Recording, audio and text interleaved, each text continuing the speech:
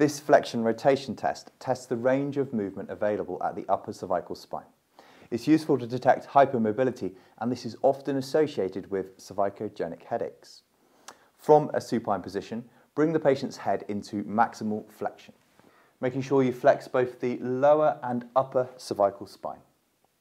From this position, assess the range of passive rotation to each side.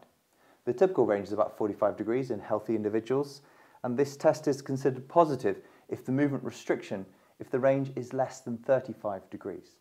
So if the patient is suffering from suspected cervicogenic headaches, and this test is positive, this increases the likelihood that the headaches may be of cervical origin. But there are other factors to consider, and I've added some extra notes in the description below. Thanks for watching the Physio channel. Please hit like if you found this video helpful.